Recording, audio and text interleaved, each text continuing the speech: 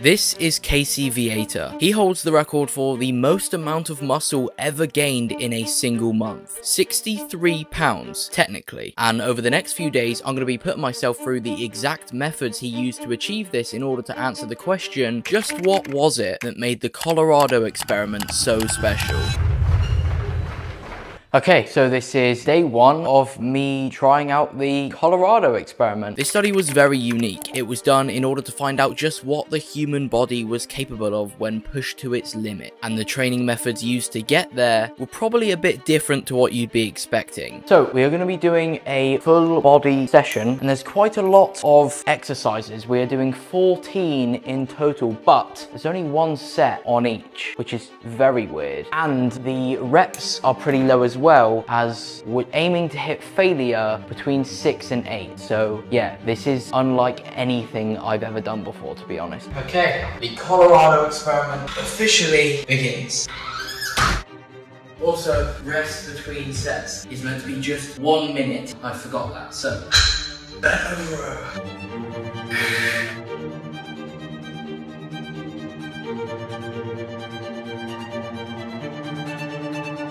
This is not what I expected.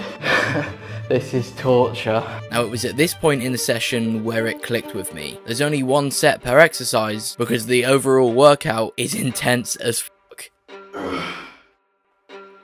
63 pounds of muscle in a month. Do you know how mad that is? That's probably like 2 to 3 times more muscle than I've ever gained since I started training.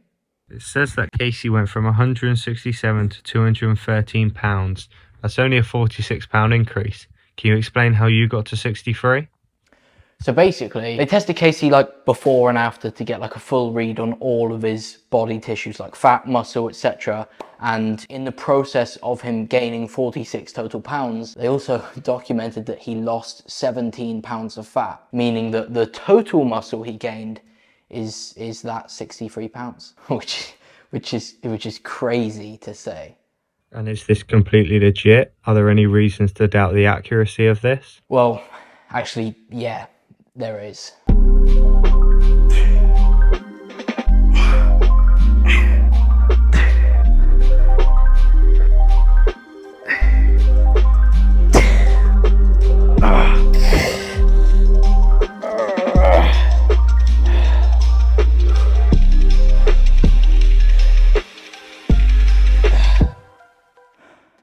Okay, that is workout number 1, the upper body focused full body session of the Colorado experiment complete. Okay.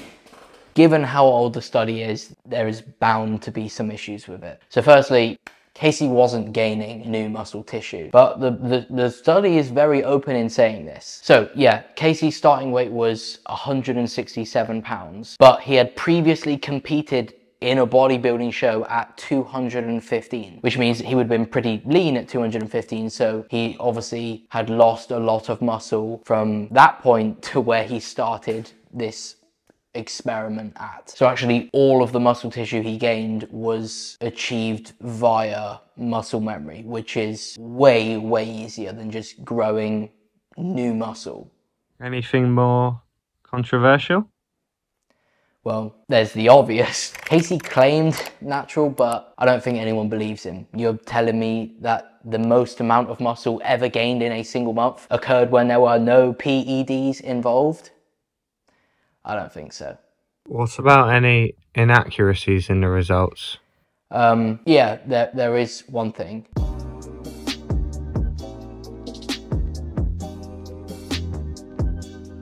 Okay, it is day 2 of the Colorado experiment. Today is a rest day. So as you saw, I just cooked up a pretty low calorie meal, this many calories, and that is because we're in a 500 calorie deficit whilst following this thing. The idea is that the energy your body gets from burning the fat is used towards building muscle, which I guess makes sense if the training is intense enough.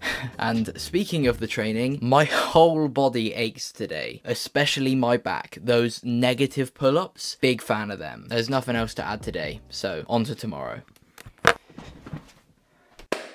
I personally believe that, although I have no proof for this, the body fat test was incorrect. If you look at Casey's before and after physique, it does not look like a man that has both gained 63 pounds of muscle while losing 17 pounds of fat. Those two things occurring means that his body fat percentage overall would decrease so much, but he doesn't look that much leaner. To me, it looks much closer to someone who gained maybe 46 pounds, like we said earlier, and didn't lose any fat. Okay, we are here. It is day 3 of the Colorado experiment, the dreaded leg-focused full body session. Now, there are a couple problems I encountered doing this the first time round. It turns out it's quite hard to only rest for 1 minute between sets if you've got to set up the next exercise from scratch, especially if you also don't know what the next exercise is yet. So I've already set up, as you can see, deadlifts there, some of the exercises, so it's going to take me less time between sets. So not only is this going to be much more brutal because it's a leg workout, it's going to be much more brutal because it's much more accurate to the real thing, and I am literally just going to be resting for 1 minute between all of these sets.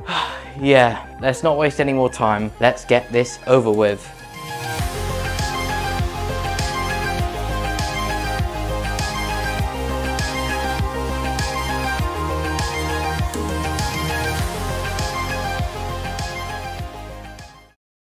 So how would these new results compare to what other bodybuilders have done before? Is it still the record if it's only 46 pounds, not 63?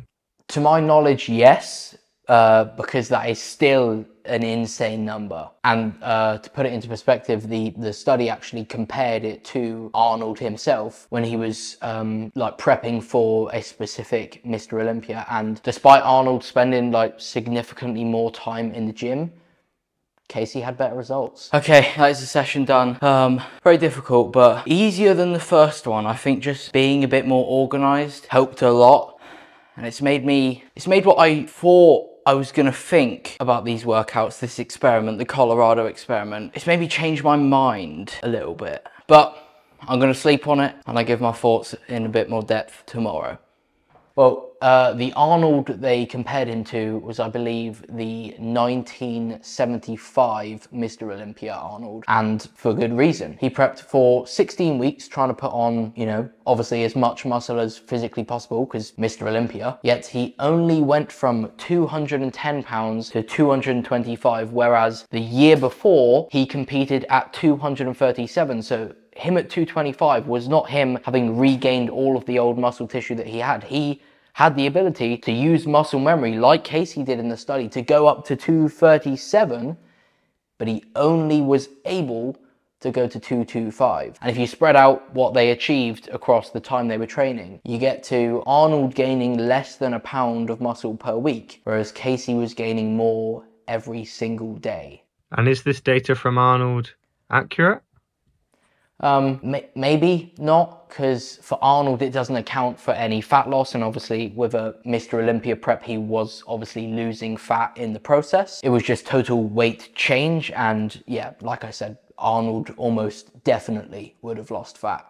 So what does this mean? Well, let's make up some figures. Say Arnold lost the bodybuilder average of 1 to 2 pounds per week. That's pretty fast weight loss, right? Over 16 weeks, that is obviously between 16 and 32 pounds of fat that he would have lost, which therefore means that his total muscle gain when prepping for the 1975 Mr. Olympia would have been 31 to 47 pounds, not 15 pounds, which is much, much more than we thought. However, it still means that at best, Arnold did the equivalent of what Casey did in 4 weeks in 16. And actually, if you go off how long each person claimed to spend in the gym when they went, it's even crazier, because you then get to Arnold achieving what Casey did in 6 hours in 228. Despite everything that goes against like the accuracy and whatever of the Colorado experiment, Casey Vieta's transformation is still undoubtedly much more impressive than what one of the greatest bodybuilders of all time